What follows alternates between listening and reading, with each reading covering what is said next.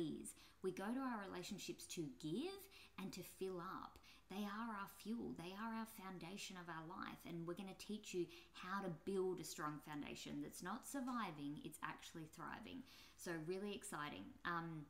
Just as you spoke to before about the dynamics of change in a family, like going back to our parents' generation, the men typically worked and the women stayed at home.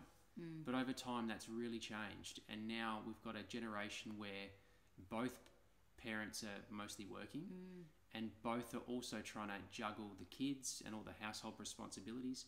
And it creates this real blending of the masculine and feminine roles. Yeah. There's not a clear line in the sand as to, okay, the man does this, the woman does this. You're constantly, I find myself, you've got to be able to go in and out of masculine and feminine very effectively.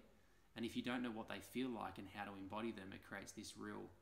It's hard, It creates a depolarization of the attraction between you two. Definitely. So we'll go into that in more detail. Yeah, and the same is true for women. So women are doing this dance as well. Women now have businesses. They're now working more, and that's great, but we don't have to do it like a man does. We can do it in our feminine. And it's more powerful. And more powerful, exactly. I still use my masculine as a tool, but I now live mainly from my feminine. And I have more energy because I do that. And, you know, that's the key for the men as well. Living from your masculine and using the feminine as a tool. And we'll teach you how to drop into that in a really easy way, so that it takes the complication out of it. It becomes really easy for you.